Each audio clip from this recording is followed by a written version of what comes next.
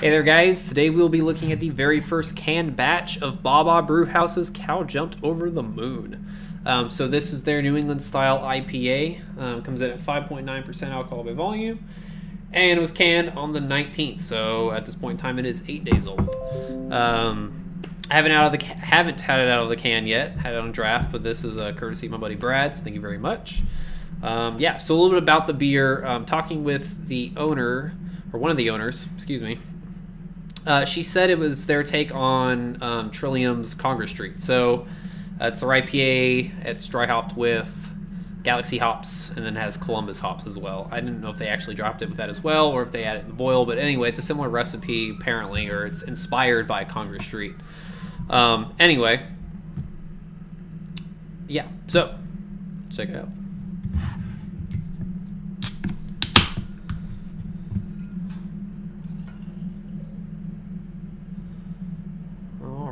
So, maybe some of you have seen I did the draft review. Was incredibly hazy. Pretty nice attempt at the style. A few differences, but anyway. As you can see from the can, it is still decently hazy, but definitely not as much so as the draft release. But still a pretty nice amount of haze. It's got this nice deep kind of orange, maybe an orange amber type color to it.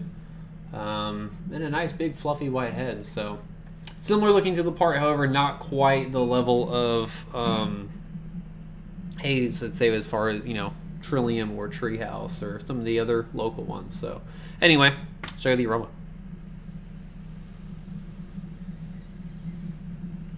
Definitely getting big citrus, orange, and then bits of grapefruit. Pretty much the noticeable aroma at first.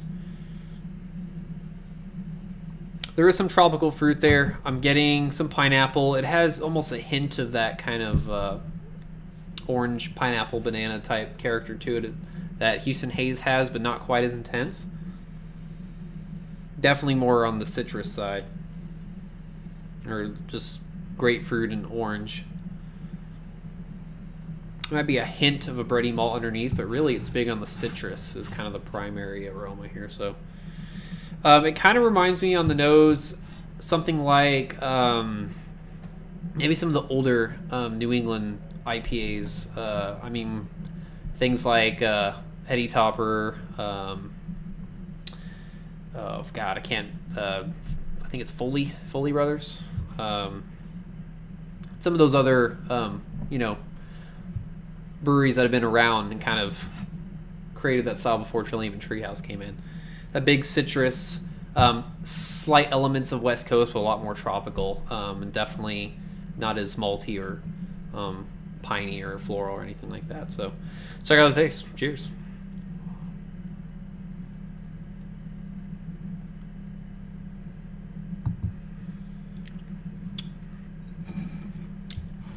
Yeah, the taste reminds me a lot more of that as well. It's actually pretty clean, bright citrus. Definitely big on the orange and the grapefruit. Not as much tropical fruit here on the taste. Definitely a little bit more in the aroma, but still even not a whole lot. But it's mostly citrus on the taste. There might be a hint of like a pine or floral character, but not you know, too much. It kind of reminds me a little bit too of fresh Pussy Wagon. However, definitely not as assertive in the bitterness. The bitterness is very restrained, really nice. I actually think that the bitterness here is lower than it was on draft. However, it feels like a different beer. I feel like that was a bit more tropical on draft. This is a little bit different. It has a bit more of a West Coast element to it. Now, the draft version did have hints of that. I feel like this is closer to a West Coast style beer without that assertive bitterness.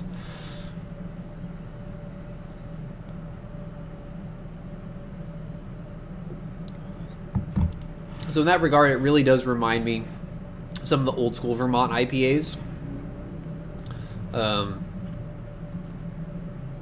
Some similar characteristics of Eddie Topper. Some of the Foley stuff, like I think it's Pieces of 8 and Prospect, I think it was. Maybe even like Lunch, you know, from Maine. Something similar to that, or even you know, Sip of Sunshine. Really nice restrained bitterness. It's definitely lower. Just big bright citrus. Really not a whole lot of any kind of overpowering malt character or anything like that. Definitely the citrus and the hops at the forefront here. So anyway, really solid. I wouldn't really call this as much of a New England style IPA when you think in terms of Trillium or Treehouse. I felt like the draft batch was, but this one not so much. Definitely old school Vermont type IPA, or I don't know if you want to say old school. It's just the fact that, you know, beers like Heady Topper and things like that were, you know, way before Treehouse and Trillium, and I think that kind of defined really that sort of style up there until they came along and tweaked it and made New England style what it is today. So, but anyway, still a fantastic offering. Would definitely be really excited to check out any more of their New England style stuff, or if they can this again. Berkshire is quite a bit far out for me, so thanks again, Brad, for picking this up. And that's pretty much it for the canned version of Cow Jumped Over the Moon. As for the beer as it is, I mean, this is an easy 4.25 for me.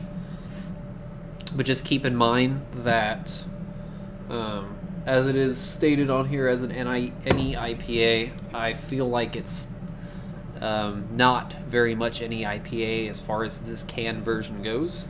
Definitely a little bit closer to something like Pussy Wagon as far as the locally canned IPA, but a lot more restrained bitterness. Not as West Coast as that for sure. So anyway, yeah, that's pretty much it. So as always, cheers, and I'll catch you guys.